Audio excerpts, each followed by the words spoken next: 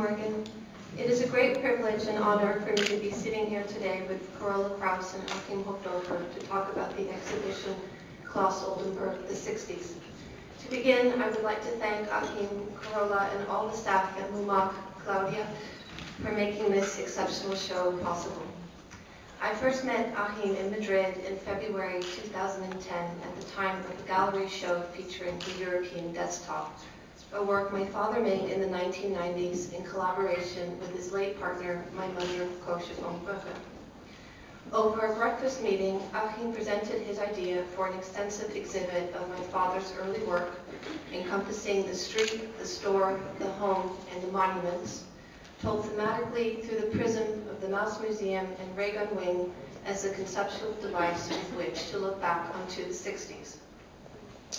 For the next 2 years, we continued to meet with increasing regularity at my father's Broome Street studio in New York City, engaging in discussion and poring over abundant archives, leaving literally no drawer unopened. To assist Armin in putting together this beautifully crafted exhibition that can boast of never-before-seen materials. Working with Armin has been a true pleasure and a great learning experience. He combines keen intelligence with an intuitive understanding of the work, informed by hours spent studiously and respectfully in the company of the artist and his surroundings, absorbing firsthand the artist's work practice in order to distill meaning and do justice to the art when it comes time to hang it on the walls or lay it on the floors. I believe my father and Armin share a natural propensity for and are firm believers in the creative potential of close collaboration. It has been a tremendous joy for me to be their third partner in crime. In the winter of 1978, Claes brought our family from the small town of Deventer in the Netherlands to New York City. For me, arriving as a 4-year-old at the Broome Street studio was like being given a Russian nesting doll, a Matryoshka doll, of ever-opening possibilities.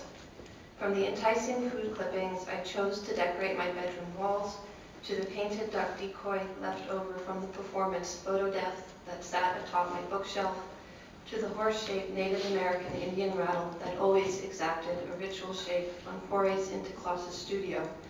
The building was populated with an array of objects whose uncanny power to transfix and transform was undeniable, and our loft home, as a result, an urban idyll.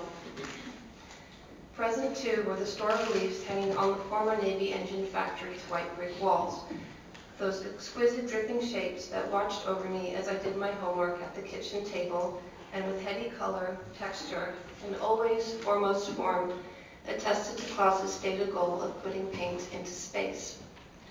Returning to the lexicon of my childhood with Armin, I find these same works as alive and immediate and relevant and complicated today as they were to me some 3 decades ago. Armin also asked me to contribute a chronology to the substantial scholarly catalog that accompanies this exhibition. In keeping with the collaborative spirit Armin favors to such great effect, the catalog is a product of tremendous effort on the part of all its contributors, including, as Armin mentioned, his co-editor Barbara Schroeder, who's here today, and all the terrific essayists, as well as the designer Joseph Logan.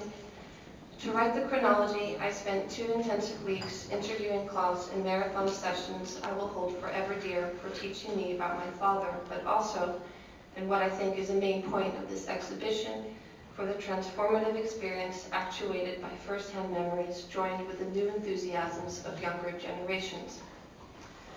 In a kind of meta-narrative, the show can be said to track the development of Claes's alter ego from Bruggen to geometric mouse. The first a primitive sign of the landscape, both natural and man-made, the latter a cerebral composition of geometric shapes, including that bearer of all progress, the circle. Accordingly, the Mouse Museum is often likened to the inside of the artist's head. By extension, the museum is equally representative of the history of art and of the humanity from which art derives, implicating all its social, economic, and political pursuits.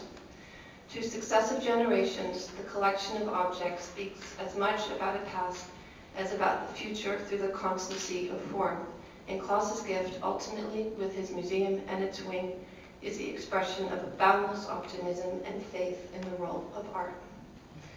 exhibition.